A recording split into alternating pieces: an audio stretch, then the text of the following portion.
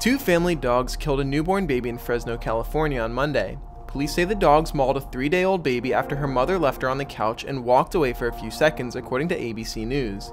The baby died at the hospital later that day.